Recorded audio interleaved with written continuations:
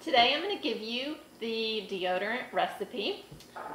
All you need is the coconut oil and whatever oil that you decide that you want to mix with the coconut oil.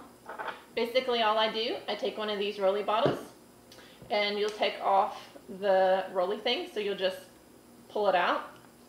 And I fill it most of the way with the coconut because this basically makes things go further.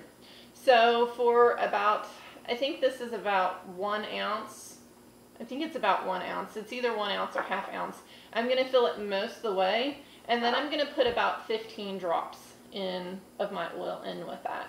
And then it just kind of mixes together and I use it. Just play around and see what works for you. And I guess that's it. All right, talk to you later. Bye.